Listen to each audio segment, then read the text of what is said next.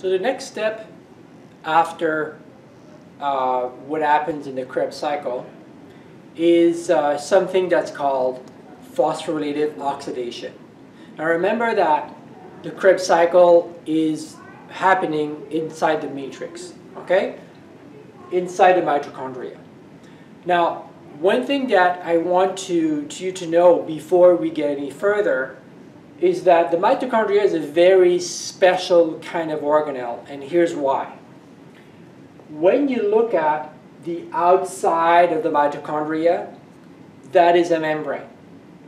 When we look on the inside of the mitochondria, and all the folds here, that's another membrane. It's like having a balloon inside a balloon. Okay, so the balloon is made of a structure, and that's a membrane. And then pushing another balloon inside will have. So basically, if we have a balloon inside a balloon, the balloon that's inside is another membrane, right?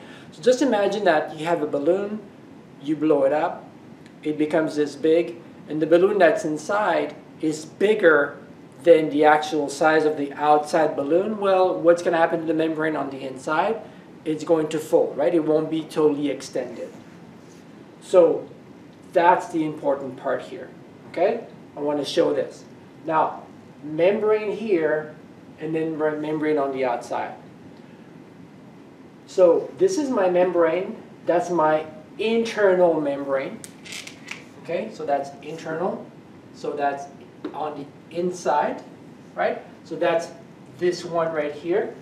And then what we have here is the outside membrane, and that's the membrane that is right here. In between those two membranes, we have a space, and that's called the intermembrane space. Okay, so that side here is on the matrix side in red right here. That's on this one here is on the outside, right? It looks out. That's the outer membrane right here. And then in between, we have the intermembrane space. Inside the matrix, this is where the Krebs cycle happens. Oxidative phosphorylation happens inside those membranes. Okay? So that's where it all happens. Now, it's called oxidative phosphorylation. Why oxidative? Well, because electrons will be passed. So the electrons are now trapped inside both NADH and FADH2 will be passed on and released. And because there's a loss of electrons here, because we transform this into NAD plus or FADH, the electrons are released. Okay, so that's why we have oxidative.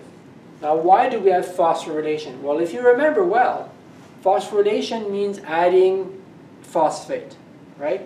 Well, the phosphorylation in oxidative phosphorylation means this. And that's a super important phosphorylation here. What it means is that what we're going to do in a high quantity, a lot of that, we are going to convert ADP into ATP.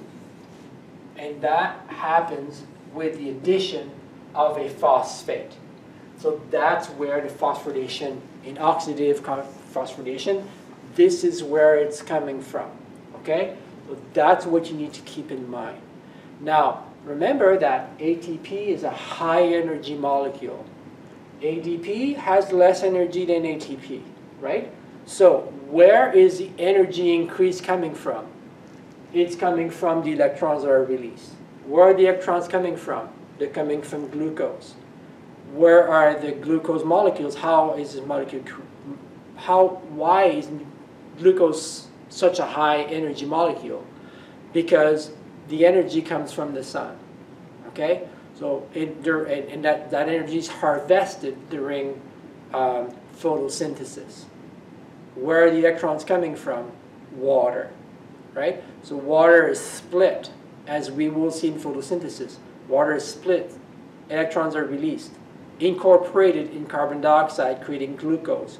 Glucose enters the cell, gets degraded into pyruvate. Pyruvate enters the mitochondria.